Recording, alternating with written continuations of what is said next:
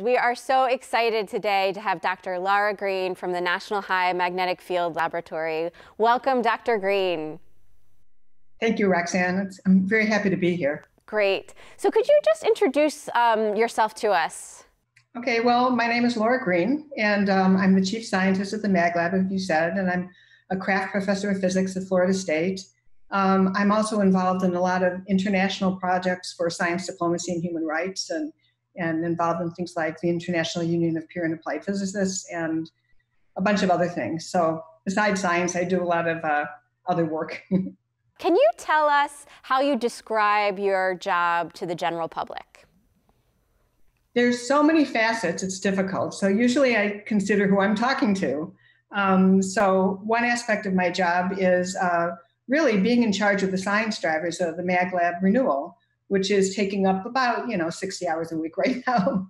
And it's really fun because the Magnet Lab is so broad in what it does. And from biological work to geology, chemistry, physics, and also the work that you do in the education outreach was really one of the main attractions for me coming to the Magnet Lab. But also my own research is on quantum materials. And I like to think, I give a general talk called The Dark Energy of Quantum Materials because there's so many fundamental unsolved problems, and we're constantly trying new techniques to understand these materials. And, most of what I'm talking to you on this computer, most of these materials are pretty new, and they really change everything, our economy and the way we communicate.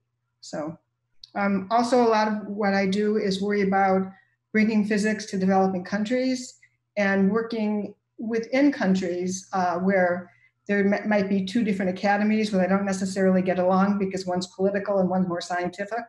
And so I do a lot of that and also work on human rights for scientists. So. That's great. That's actually a great summary, Laura, for all that you do. When did you first become interested in physics? When did you first become interested in physics? I have a standard answer for that. I was hardwired that way. So I have a birthday tomorrow, and I don't think I'm going to tell you I could tell you how old I am, but anybody that's my age, all my girlfriends, we were never encouraged to do science. And I remember being so small that I had to reach up to the bathroom sink, wondering why water was soft as opposed to the sink being hard. So I just always had this, and looking at the stars and things like that, I was totally addicted to it. It was like a calling. So did you ever have a setback in your career? And if so, how did you overcome it? Oh, never. Absolutely not. No, never had a setback.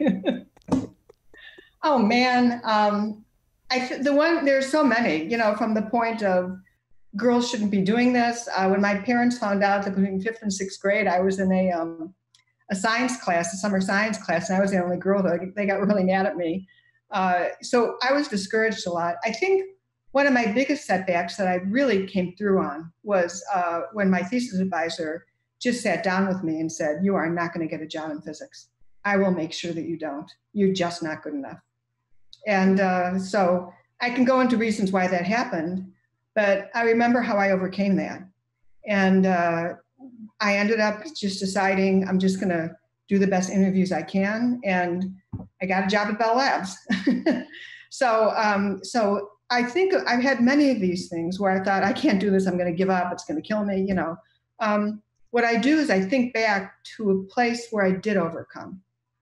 I remind myself, and I play that tape again, and I remind myself how I looked in the mirror and I kind of proverbially sharpened my teeth and walked into the interview with my head held high. So, what advice do you have for middle school and high school girls who are interested in STEM?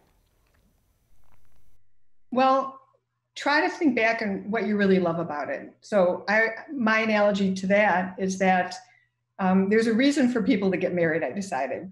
Because after a certain amount of years, when someone puts the fork in the wrong spot and you blow up at them, you remember there was a rite of passage there, okay? And you try to remember that. And so for me, I try to remember some of the great joys I had in figuring something out, or even if it's not figuring it out, just learning something new, learning that, what is this about curved space? Wow. And the other thing is, since women are minorities in STEM, it's so important to have your girlfriends.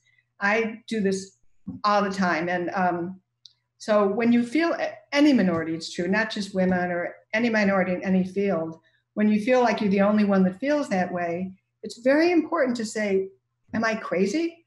Yeah, you may be crazy, but listen. And then the analogy I have is that, you give someone over the email or something or whatever, a proverbial hug, and then you push them back out there and say, you can do this. And I find that that's very helpful. And it's also helpful to talk about with your friends as much physics as you can, or science, but also other things. And because it's, I don't think of myself as only a physicist. It's so wrapped up in what I am. It's not a career. It's just who I am. So it all gets wrapped up together. That's beautiful. So the next question is, how has COVID-19 affected your job? Well, I guess it's so funny because it had dramatic effects and zero effects at the same time. I actually don't do much lab work anymore. I've got people in my lab that are turning the knobs, and it's actually counterproductive. I mean, I miss it. You get successful, and all of a sudden you're not allowed in your lab anymore. But it's just inefficient. But last year I travel a lot, and last year I put on 700,000 flown air miles. That's not bonus miles. That's air miles. So I did most of my work on airplanes. I bought the International Go-Go, which reminds me, I should turn that off now. And I did my work on airplanes and hotel rooms and in the last round meetings. And now I'm just doing it at home. So in some sense, I kind of miss the acceleration of the airplane, but in some sense, it's it hasn't really changed. I'm still writing reports. I still have tons of meetings. And the other thing, I had so many video meetings. When I was president of the American Physical Society, I probably had 6 or 8 a week. And so I'm quite comfortable on these video meetings. I don't feel, I feel like I'm right there. So, it's interesting. I will say that what I found, and most of my friends that are academics or researchers, or in any kind of field, that we all feel like we're working 16-hour days or longer with about 3 hours of output. And so that's the other thing, is that all the OCD and ADHD just really kicks in, and things are coming in and you're working on something and then you get less efficient. And so that's the other thing, is that they're long days. Well, thank you, Laura. Those are all of my questions. Is there anything you want to say or any closing comments that you want to make? Oh, I can't think of anything except that try to stay positive. You're not always going to be positive in this global pandemic. You're going to have a panic attack here and there. The other thing, I used to work randomly, sleep randomly, etc. I find that I'm at my desk at 8:30 in the morning, sometimes earlier. I try not to. And I try to end the day by 6 or 7, and then do some other things, get some exercise or watch TV or something, or just something different. And so I find structure really helps me. And the other thing is that if anybody wants to be in touch with me, you know how to find me. So I'd be happy to talk with anybody. All right. Well, thank you so much, Laura. It was so great to talk to you today. Nice talking with you too. And thank you very much for doing all this.